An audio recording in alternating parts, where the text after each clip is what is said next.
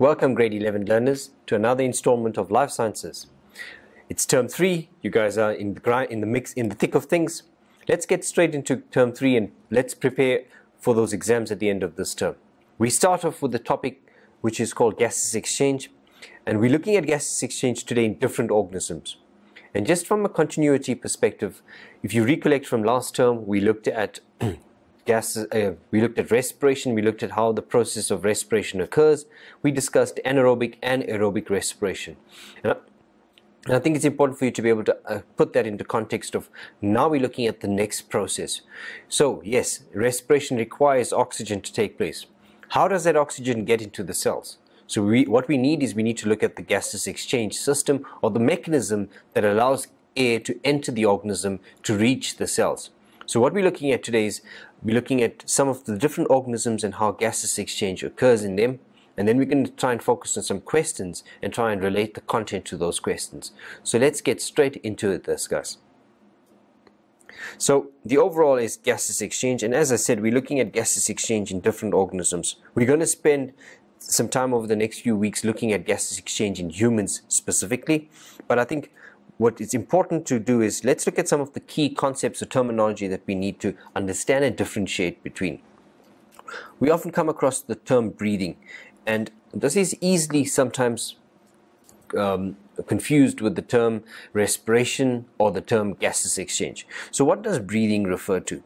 Breathing refers to the mechanical process whereby air moves into and out of the lungs, and that basically involves both inhalation and exhalation. So often we refer to the process of bringing in air and removing air rich in carbon dioxide as breathing, and that comprises of inhalation and exhalation. The next concept is gaseous exchange. What does gaseous exchange mean? When we look at the word exchange, it refers to the process of change of types of gases in terms of the concentration. And here we're looking at gases changing concentration. So gaseous exchange is the exchange of oxygen and carbon dioxide across a gaseous exchange surface.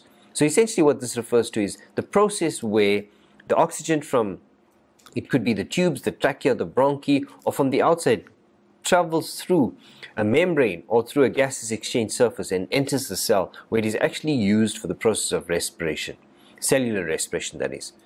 Okay. And that brings us to the last concept which we need to understand and differentiate from the others, is cellular respiration. And if you recollect from the last couple episodes that we've had in the previous term, respiration refers to the release of energy from glucose in the presence of oxygen, and this occurs at a cellular level in the mitochondria.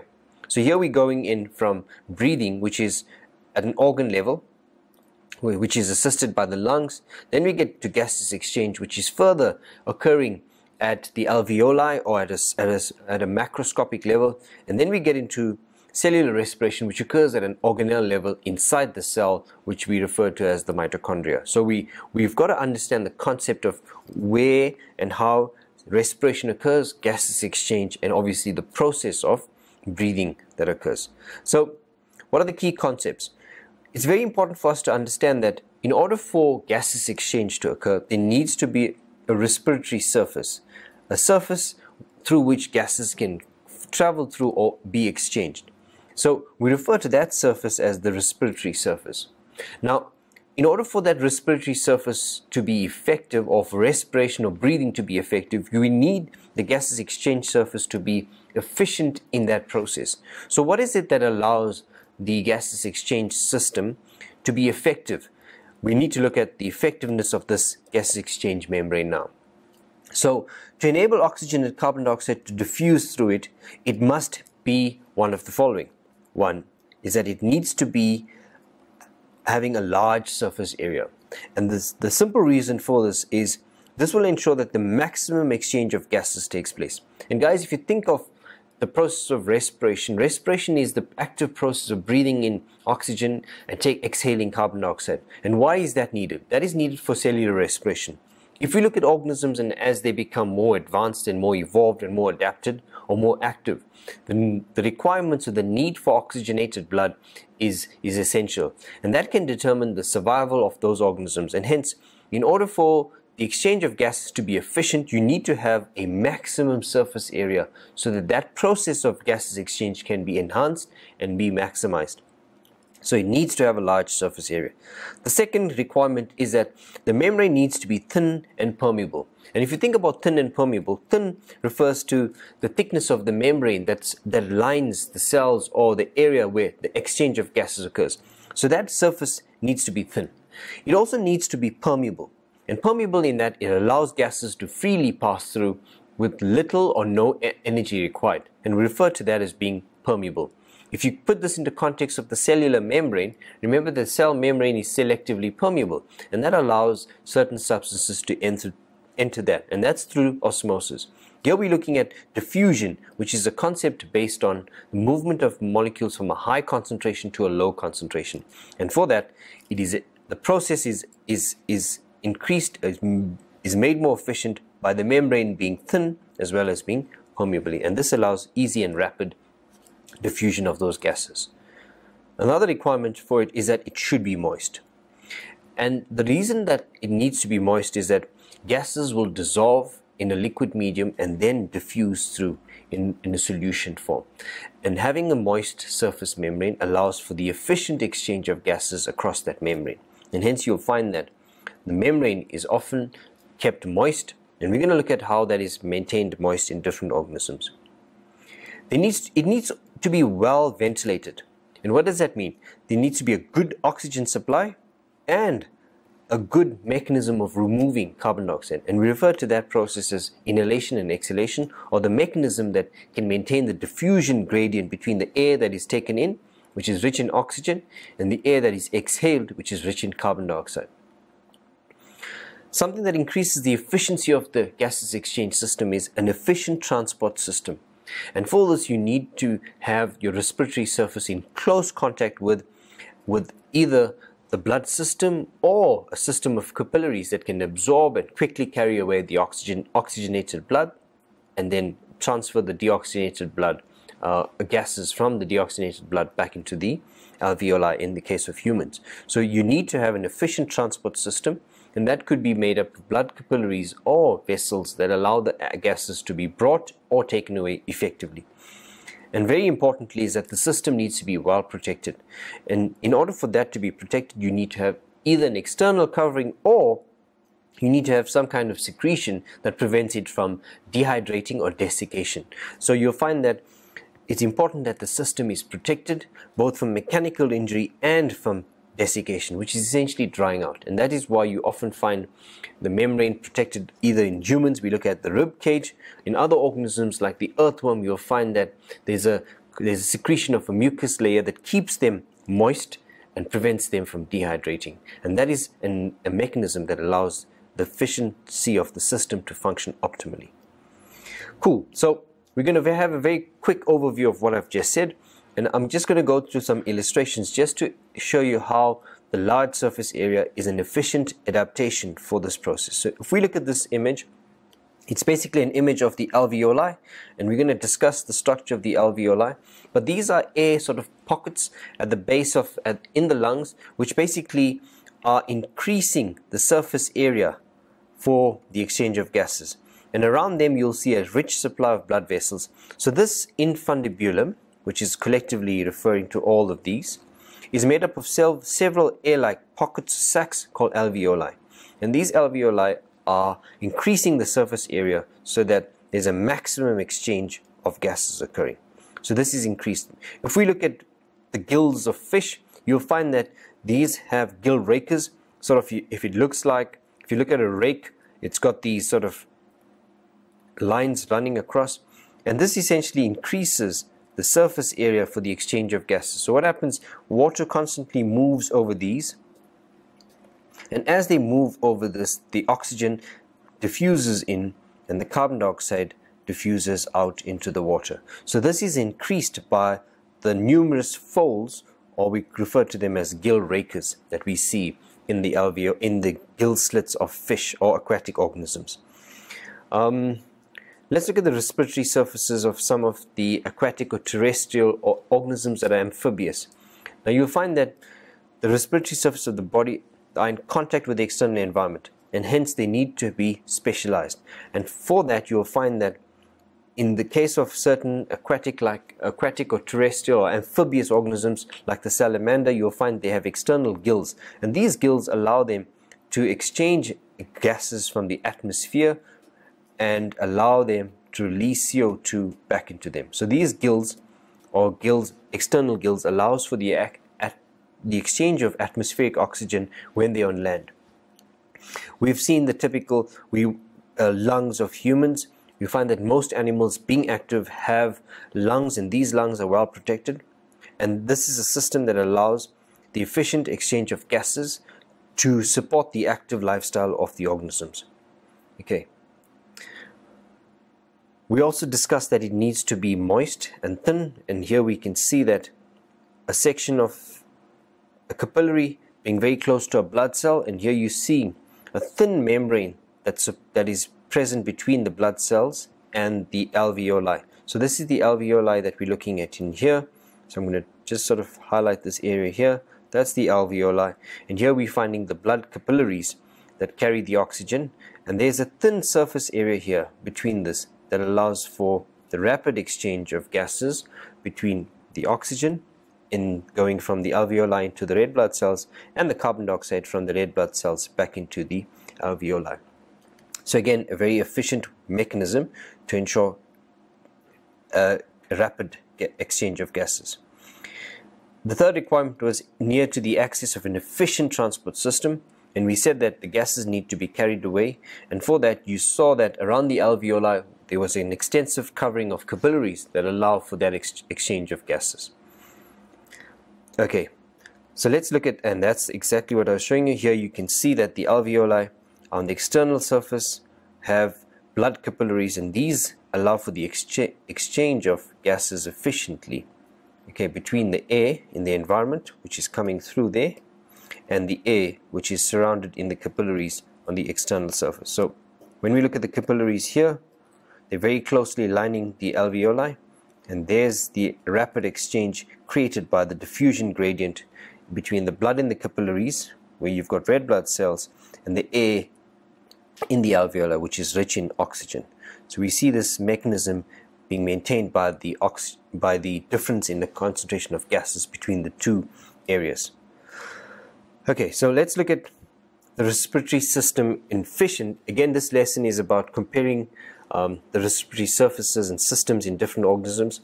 We know that fish are aquatic organisms, and they live in an environment that is saturated with air or has oxygen in the water. So the fish rely on structures called gills to exchange gases, and if we look at this gills of fish, you'll find that they are adapted. They're slightly below an external covering called the operculum. When you look at the gill slits, you'll find that they are present under an external flap called the operculum, and that is the opercular chamber. Underneath that, you'll find that there are gill arches, and these gill arches contain gill rakers, and these gill rakers basically are going to sort of receive the oxygen from the water, and that's going to diffuse through. So the respiratory surfaces of fish are an internal gills, and these are adapted to use dissolved oxygen in the water. Water has a much lower oxygen content than air. It's between 4 to 6% as compared to when you're on land, or aquatic or atmospheric air, which is about 17 to 20%. So it means that there needs to be a very efficient and well-developed system to allow for the maximum absorption of air from oxygen from water, which is not much saturated in oxygen. Okay, so we said that water moves through the respiratory surfaces in only one direction. As the fish swims, it opens its mouth so that water enters and flows over the gills, and then it lifts its opercular gills covering to let the water out. And if you've seen fishes in a tank, you'll notice that their outer coverings just below the eyes at the back, you'll find that you've got these slits, and that's the opercular covering. So water constantly flows over these gill slits, allowing the air to enter, and there's an exchange of gases between the water and the blood capillaries in the gills, and that it allows for the exchange of gases. And this is generally a one-directional movement, in that the fish moves in one direction, the water moves in the opposite direction, creating a diffusion gradient for increasing the effectiveness or efficiency at which gaseous exchange can occur. The gills also have typical features of an efficient gaseous exchange system. So the gills have an increased surface area. Each gill has 2 rows of very delicate gill filaments, and these are subdivided to increase the surface area. As water flows over the gills, gaseous exchange takes place. So they sort of sweep through and they filter the water, and through that exchange of gases occurs. The gills are also well supplied with blood, and you'll find that the gill filaments appear pink or red in color due to the presence of rich supply of blood capillaries. And often if you do go to a fish market and you want to see how fresh a fish is, you often lift the operculum, and the dark red color will indicate the freshness of that fish, and hence it is a rich supply of blood just below the operculum that allows for the efficient exchange and transportation of that oxygen. It's also a very thin surface. Each filament is covered by an external thin layer of cells so that the gases can enter and leave rapidly and easily. We also need to look at frogs, and frogs are partly aquatic or partially aquatic, so they spend their tadpole stages in water, and then they become terrestrial for most of their lives, and these adults live on land and they become air breathing. So here you find the transition from living in an aquatic environment to living in a terrestrial environment. So there needs to be a system that allows for this adaptation from a change in habitat so that the system can be efficient. So when we look at gills, when we look at tadpoles, they use their skin, and they have a moist skin and gills for respiration. The surface area to volume ratio of tadpoles is large, so they can rely on diffusion to adequately meet their oxygen needs. So it's through their skin and through their gills that gaseous exchange occurs. And remember that being in water, they are constantly surrounded with this aquatic medium where oxygen is present in the water.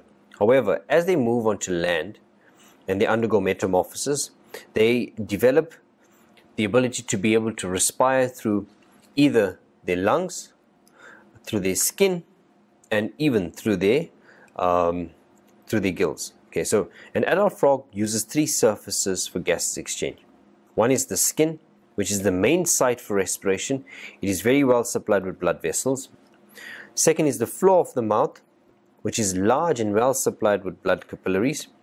And the third is the lungs. So it can also respire through the mouth, the lungs, and the skin, and where the lungs are physically able to carry out the process of inhalation and exhalation. So here we're looking at an organism that has 3 different mechanisms of being able to respire or bring in oxygen into the body. Guys, we're going to look at the insects, and then we're going to go into a short break, and when we get back we're going to look at some of the more complex systems. When we look at insects, guys, you've got to remember that insects have an internal respiratory surface. They take in and expel air through breathing pores called spiracles. So when you look at an organism like a locust, you'll find that on the lower parts of the abdomen, the back parts, you'll find tiny or small openings, and these openings basically are called spiracles through which gases enter and leave. So these are called spiracles, and this is the openings through which gases exchange occurs. Insects are very active and may require large quantities of energy and oxygen, so that they need to have an efficient respiratory system.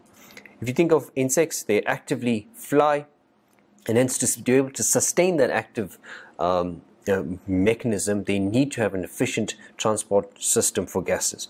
And hence, if we look at the process of respiration or breathing in insects, you'll find that it's quite complex, but essentially it works through thoracic spiracles, and you've got abdominal air sacs which allow air to enter and then travel through via tracheoles into the cells and to the blood system where it is needed.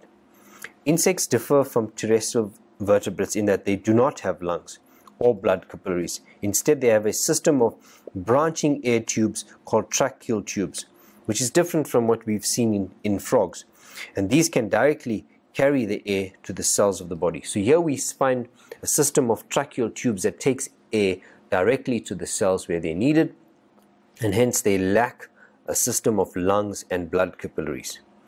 Okay, so that's another diagram on showing you the air spaces which get filled up with air, and that air is then transported via the trachea or tracheal tubes to the cells which are then going to use it. So guys, we've had a long extended session I'll give you guys a short break. When we get back, we're going to look at some more complex systems, and then we're going to tackle some questions. So let's have a stretch break, get some water, and I'll see you guys at the back of the break. Welcome back, guys. So we've spent some time looking at how gaseous exchange, or the exchange of gases, occurs in some of your aquatic organisms. We looked at frogs, we looked at insects. What about plants? Yes, plants do need oxygen. Yes, they do need oxygen for respiration. Absolutely correct. So as much as plants need carbon dioxide for photosynthesis, plants also require oxygen for respiration. So plants have a mechanism of bringing in air rich in oxygen, which is used by the cells for cellular respiration, in addition to carbon dioxide, which is used for the process of photosynthesis. So let's look at gaseous exchange in a dicotyledonous plant. And here we're looking at a photomicrograph of what we know today is, and I'm sure you guys have seen images of these before, these are the stomatal apparatus. I'm going to try and change my color so that I can highlight that for you. Here you're seeing a pore on the surface of the epithelial layer, and these allow for the exchange of gases into the leaf and out of the leaf. So here we're looking at the stomata, the stomatal apparatus, which is basically a mechanism that allows for the exchange of gases in the leaf of plants. Okay, so gaseous exchange occurs mainly in leaves, which are thin, flat, and have a waxy cuticle on the epidermis to reduce water loss, but this interferes with gaseous exchange, and hence the leaves have specialized pores called stomata, and these are generally on the ventral surface or the surface below the leaf. So it's not on the dorsal surface, because the dorsal surface has a waxy cuticle, and that is there to prevent the excessive loss of water during transpiration. So each stoma, which is a singular for stomata, has a guard cell that can control the opening and closing of the pores. So if we look at this image here, we'll find that on the stoma, which is the opening, is enclosed by what we call guard cells on either end, and these guard cells can control the stoma in terms of the opening and the closing, and that will be based on a potassium concentration difference and as a result of photosynthesis. But we're going to get to a question that deals with that in a little while. So what happens here is that gases diffuse directly from the atmosphere into the cells inside the pore and vice versa. So here you're going to get oxygen coming in, carbon dioxide going out, and often it's more for the carbon dioxide to come in for respiration, for photosynthesis. Once inside, the gases diffuse across the membranes of the moist cells. The internal surface of the cells are increased by spongy mesophyll cells bordering the air spaces. So I've got a cross section of a plant here, of the leaf, showing you the diffusion of gases through the stoma, which is the opening here. So through the opening, gases diffuse through, and they get into this stomatal chamber here, which creates a sort of a microclimate for the exchange of gases in there. So you've got oxygen going in, and you've got carbon dioxide leaving. The oxygen then diffuses into the intracellular spaces and then gets into the palisade mesophyll cells, where the oxygen is either used for respiration or the carbon dioxide used for photosynthesis. So these intercellular spaces create a diffusion gradient between the air outside in the external atmosphere and the air inside, and that is how that diffusion gradient allows for gases to enter from the external surface into the cells that are needed, that will require the gases for either respiration or photosynthesis. So cool. So what I'm going to do, guys, we need to let's see how much of what I've done you guys understand and put that into practice. So I've got some questions for you guys. We're going to go through these questions. I'm going to give you a couple minutes to work through them, and while you're working through them, I'm going to flip back and forth so that you can have access to these questions and the answers. So multiple choice, we're going to read through these, I'm going to give you some time to work through them, and then we'll get back to looking at these solutions in the end of 2 minutes. So let me read through the multiple choice questions for you. Question 1. The diagram shows a cross section of a leaf. Here we're looking at a leaf, and it's got labels 1, which points to the upper epidermis. You've got label 4, which points to the intercellular air spaces. Here you've got the vascular bundle number 2, and number 3 shows you the stoma, which is the opening of the stomata. So let's see what questions are based on this diagram. So question 1, where in the leaf does gaseous exchange occur? So we need to determine where does gaseous exchange occur in the leaf, either at 1 and 2, B 1 and 3, C 2 and 3, D 3 and 4. So I'm going to very quickly go back to that. So you've got to determine where does gaseous exchange occur. It's 1 and 2, 1 and 3, 3 and 4, or 2 and 3. But I'll get back to those options once we've done the rest. Question 2. Where and how does gaseous exchange, carbon dioxide enter a plant? How does it enter and where does it enter? A. Does it enter to the root hair cells and how active uptake? B. Root hair cells by diffusion. C. Through the stomata and by active uptake. Or D. Via the stomata and through diffusion. Let's look at question 3. In grasshopper, gaseous exchange takes place through A.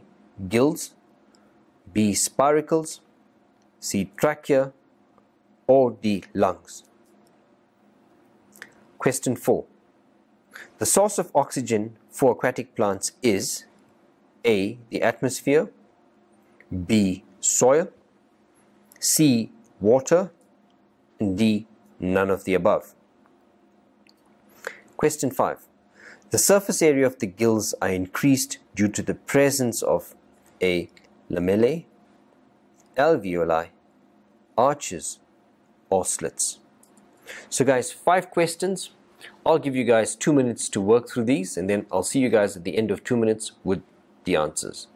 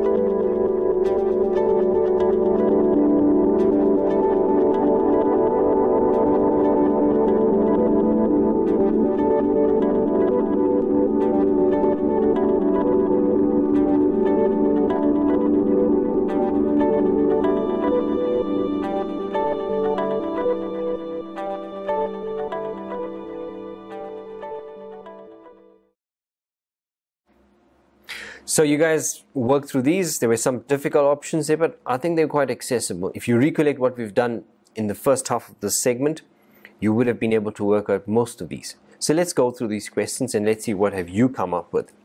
So where in the leaf does gaseous exchange occur? So this refers to that diagram. So gaseous exchange in the leaf, if we go back to this leaf, where does it occur?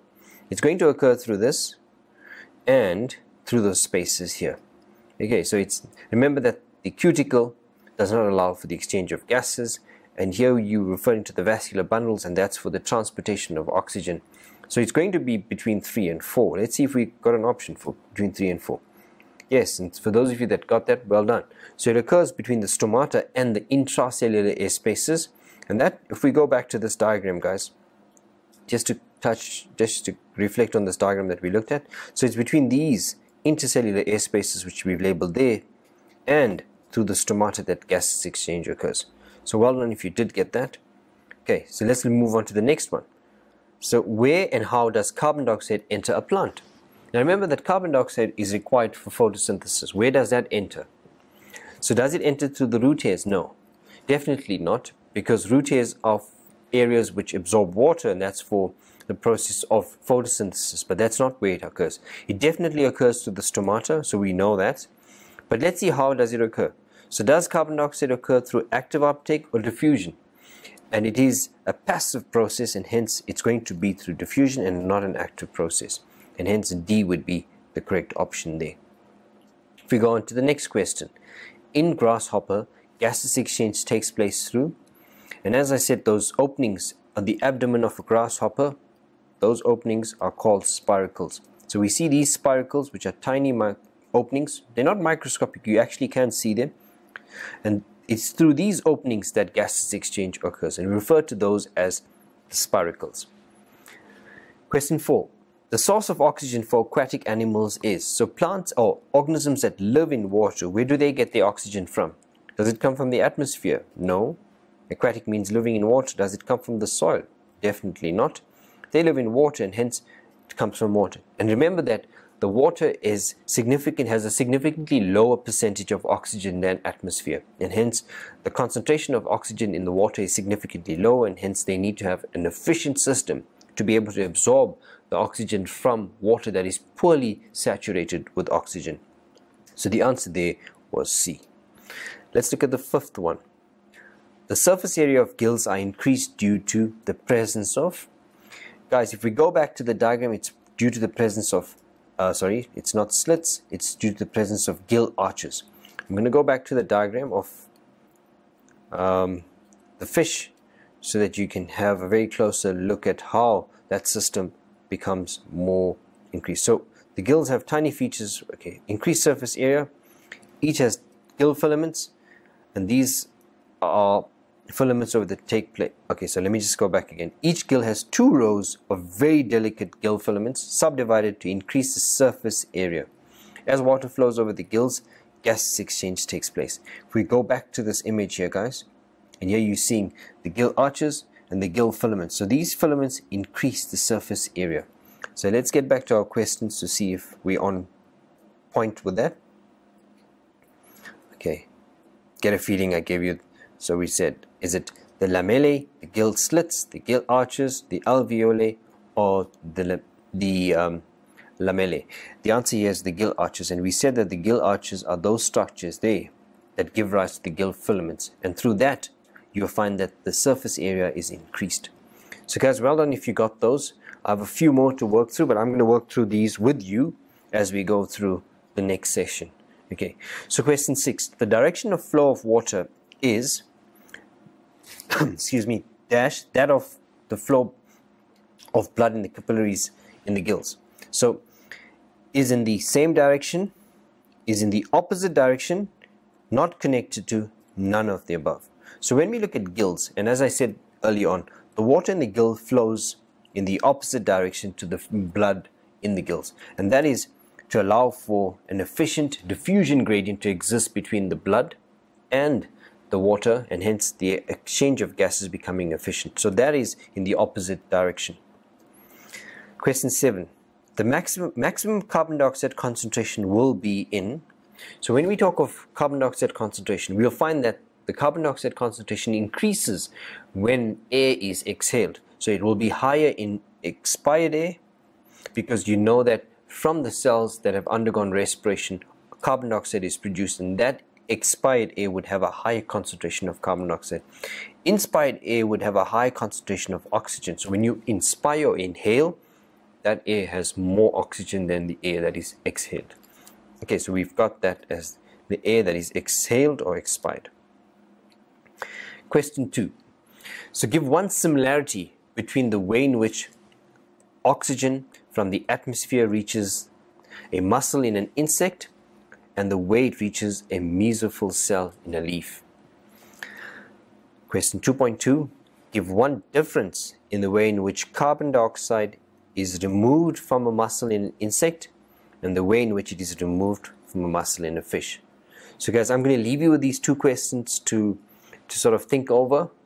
We're going to go into a short break, and when we get back, we're going to tackle the answers to these questions. So Read through these questions very quickly, sort of recollect what we've done already, and when we get back after the break, we're going to look at some of the answers to these. So a quick break and then we're back. Welcome back, guys. So let's look at those solutions.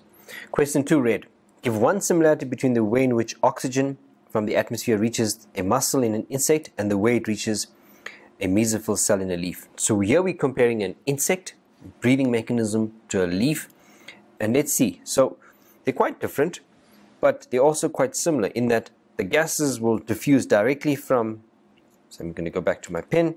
So the gases diffuse directly from the atmosphere into the cells inside the pore,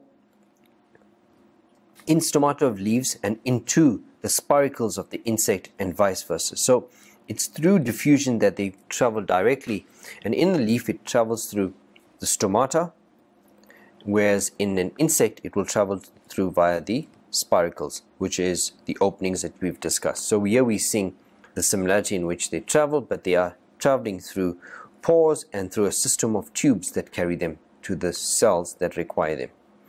Question 2. Give one difference in the way in which carbon dioxide is removed from a muscle in an insect and the way in which it is removed from a muscle in a fish. So here we're comparing the insect to a fish and how that carbon dioxide is removed. So insects have a branching of air tubes called tracheal tubes, and these tubes carry air directly to the cells of the body and diffuse out. When we look at fish, you'll find that fish have blood capillaries that carry the oxygen directly to the muscles, and through the muscles, through the blood system, the gases diffuse into the muscles. Whereas when we looked at insects, they have tubes called tracheal tubes, and the tubes carry the blood directly to the cells, and hence there is an absence of a capillary network or blood transportation system in insects. Cool. Let's look at the next question. We're still busy with question 2. Fish have gills from which blood rich in carbon dioxide diffuses from capillaries in gills to the water passing over the gills via osmosis.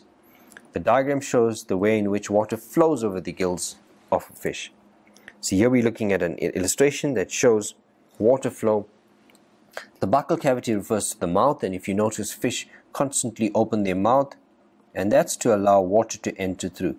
So we refer to that as the buccal cavity, and through that water enters the mouth. So you find water constantly entering the mouth, and here you've got the opercular opening. So on the side of the fish you've got the covering called the operculum, and through the operculum you've got the gills which we've illustrated here. So you've got the opercular cavity under which you've got your gills, and these gills constantly receive the water that travels over them, and then it's released. So here you're finding the exchange of gases between the air in the water that comes over the gills, and then the exchange of gases between the blood in the gills and the water that is passing over the gills. So in that mechanism we're removing the carbon dioxide. The graph below shows the changes in pressure in the buccal cavity and in the opercular cavity during a ventilation cycle. So the ventilation cycle refers to the cycle of events that occurs when water enters the buccal cavity and passes over the operculum for gaseous exchange to occur. This graph shows you the pressure. It shows you pressure 0 and pressure 100, and then a negative 100. It shows you two illustrations. One, the pressure in the buccal cavity, and the second graph, which is a continuous line, shows you the pressure in the opercular cavity. Let's look at, and this time cycle is between 0.1 to 0.6 seconds.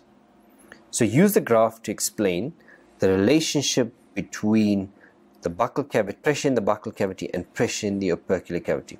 So what is important is that you've got to use the graph to explain this relationship. So when you look at the graph, you can see that what is the relationship between the pressure increasing there and here. So you'll find that as the pressure in the buccal cavity increases, the pressure in the opercular cavity also increases. So it's quite a simple response that you need to write. So the pressure in the buccal cavity is higher. I'm going to get back to this. is higher than the pressure in the opercular cavity. That we can see. When we look at the graph, you can clearly see that here you've got a significantly higher pressure in the buccal cavity as compared to in the opercular cavity. However, we need to discuss the relationship. When the pressure in the buccal cavity increases, the pressure in the opercular cavity increases, because as I said, the water needs to enter the mouth, and when it enters the mouth, the fish closes the mouth, and then that pressure increases and pushes the water over the gills in the opercular cavity. And that is the reason why the pressure in the opercular cavity increases, and thus there is a lag, and you find that lag is after a little while when the pressure increases in the opercular cavity. Okay, let's look at the next question based on the same graph.